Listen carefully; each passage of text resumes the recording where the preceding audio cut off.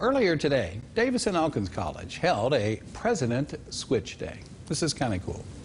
President Switch Day is where the college president becomes a student for a day and a student becomes the school president for the day. It helps both the president and students get a better understanding of what each other does on a daily basis.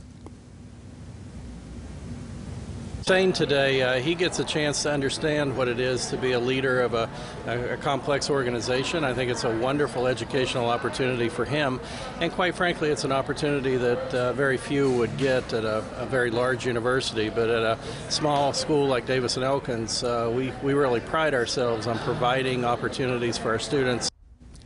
And after graduation, Hussein, the student who became the D&E president today, plans to live the American dream and be a real president at Davis and Elkins College.